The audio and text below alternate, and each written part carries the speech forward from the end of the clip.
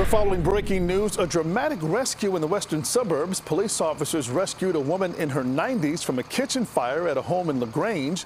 Something went wrong with the stove and it caught fire, filling the house on South Catherine Drive with smoke. The woman was trapped on the second floor.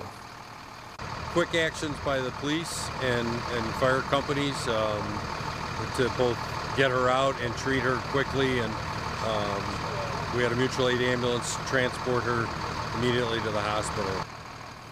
There's no word on the woman's condition after suffering smoke inhalation. The fire chief says there was no explosion, but a broken gas line in the kitchen probably caused that fire.